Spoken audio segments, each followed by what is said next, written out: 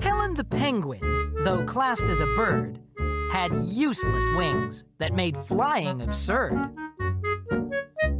She looked to the sky with a tear in her eye and wished upon wish that one day she could fly.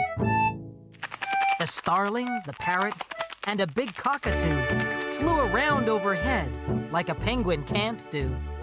Her parents were worried. The girl was obsessed with flying up high, a bird like the rest. Her mother said, "Helen, you can't have your wish. Act like a penguin and go catch a fish."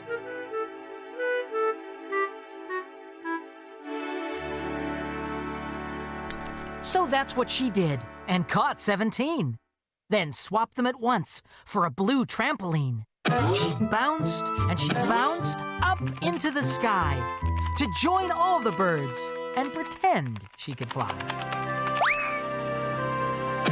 But her visits were short, and the moments soon passed, for a bounce is a bounce, and a bounce doesn't last.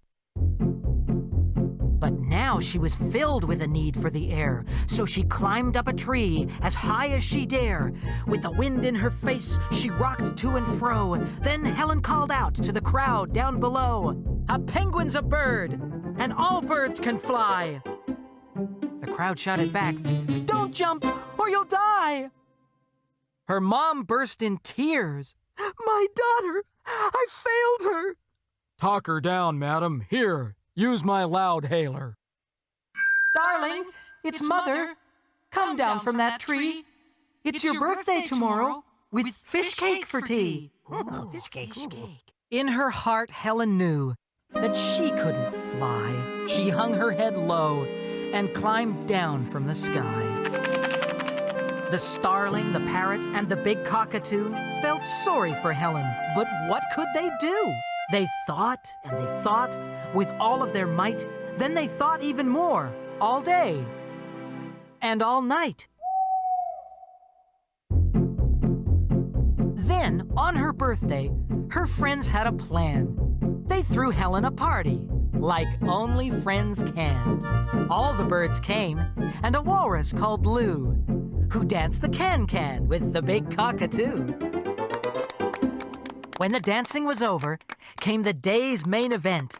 They gave Helen a present as big as a tent. The colorful paper was removed and brushed flat. Not one sheet was torn. Moms enjoy seeing that. Helen squealed, "Thank you!" And everyone laughed. Guess what they bought her? A bright red aircraft. They dressed her in goggles that hid tears of joy, for the plane was a real one, it wasn't a toy. They bought her 10 lessons with a pilot named Rick, who showed her the cockpit and where to be sick. She learned very quickly and soon passed her test. And now she can fly in the sky with the rest. She loops all the loops. What a wonderful sight. And she doesn't come down till day turns to night. So, if you should see a red plane overhead, the pilot's no pilot, but a penguin instead.